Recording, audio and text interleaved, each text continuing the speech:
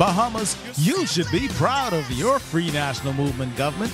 In 3 short years, look at what we've done.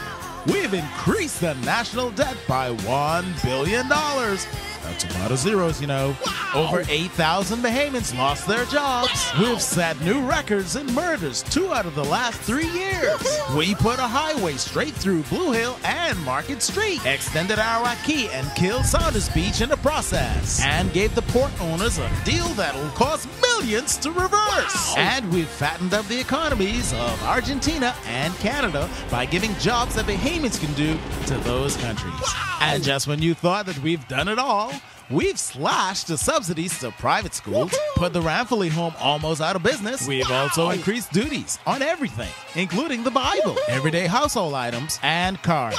But we changed our mind on that one because, well, they donate a lot of money to the FNM. And we flip-flopped on gambling. Yes, folks, your Free National Movement has been working overtime to send the Bahamas back to the good old bad old days. We killed urban renewal. And we've taken the police out of the schools so that the kids can fight and kill each other freely. But wait, there's more. Since we couldn't improve the national grade point average, we just did away with it. No more grade point average. We also did away with the straw market, you know, so we could give it to the guy who actually came last in the competition. But don't worry, we're building the straw market over again. But this time with 200 less spaces for straw vendors.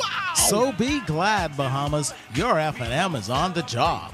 When things were bad, we made them worse. When things were tough, we made them tougher.